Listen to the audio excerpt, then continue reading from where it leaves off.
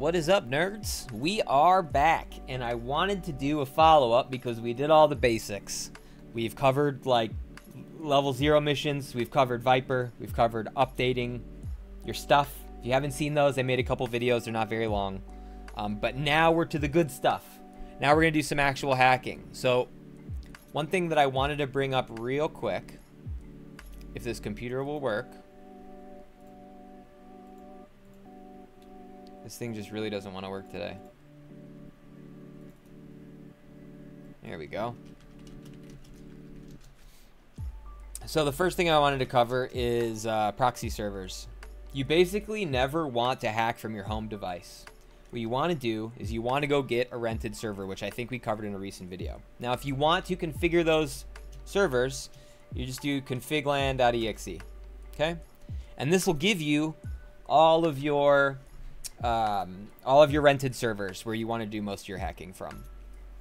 If you need to pay the bill, it'll be right here. So we are going to launch Viper from our home terminal, and I'll explain why in a minute. We launch Viper from our home terminal, and then after you get your rented server in Viper, you pop in your SSH creds, right? So now I'm in my rented server running Viper. That is, its original state is on my home machine. Now the most important part here is advar lib space 0. Advar space lib space 0. Basically what this does is it gives the resources for processing, scanning, cracking, stuff like that. It all comes from the root directory that you started Viper in. So for example, what I just did, now I'm going to be cracking with my home computer's potential, which is way more than these rented servers, because I don't want to put a bunch of money into them. I want my computer to get beefy. So you always start from home, and you SSH into the other server, and then I always do a corrupt logs, just in case they get on that server, you know, then they don't have a shitload of stuff to trace me back with. So I started one before, but my stuff freaked out. So we're just going to do a brand new one. And we're going to do a level 1. We're going to do something simple. Credentials needed is usually pretty easy. All right, so let's hack. Credentials needed, 2 coupons. Let's see what we got. Client wants the login credentials of the user, Maxaran. Victim's private is 192.168.1.2. So that pretty much tells me they're probably going to be one step off route. So the first thing we want to do in any hack is nmap the public. Let's see what's open. Let's see what's closed. Let's see how many things are sitting there. So we have a lot of stuff. And as you've also noticed, their LAN IP 1.2 is actually in here. So we can do this we should be able to do this pretty easy. So we're going to start. We want to exploit scan, right? So we see what ports are open, what ports are closed. Now we got to decide what do we want to exploit. So we're going to do an ES, which stands for exploit scan.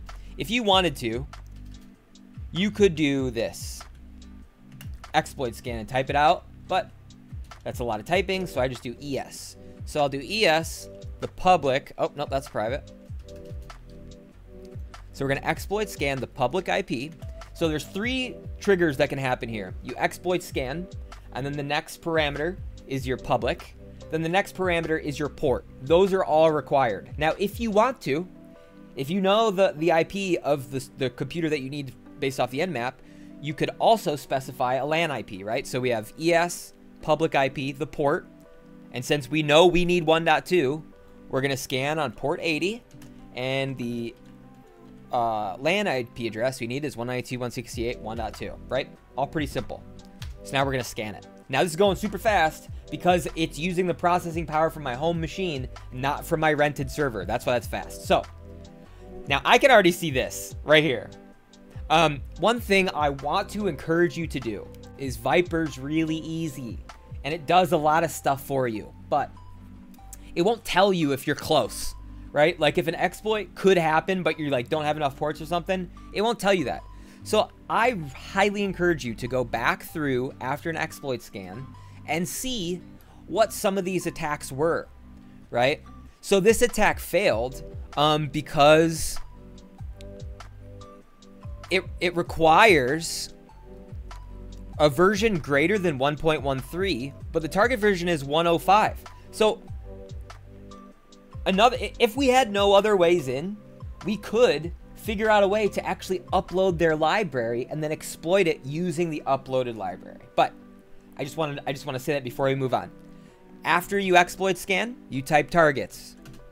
And when you type targets, this will list all of the targets that exploit scan was able to exploit, right?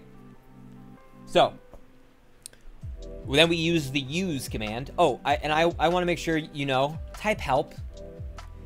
Type help in Viper. It'll tell you literally everything you need about this program. Help.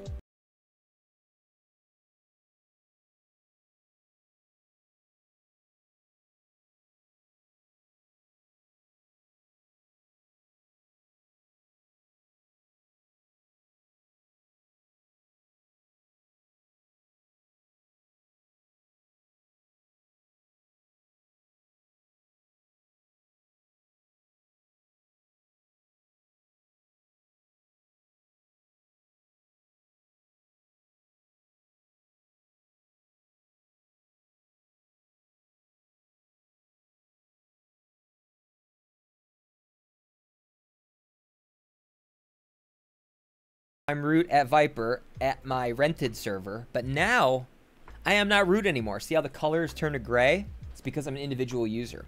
And then you can see the IP that you're connected to and then what type of computer object you are. It goes shell, computer, file.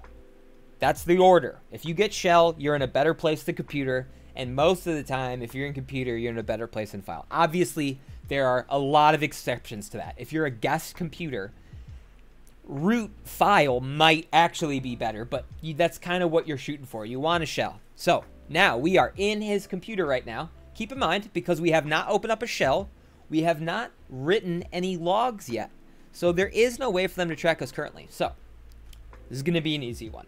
So we're going to do cat, which means concatenate, which means basically output the contents of a thing.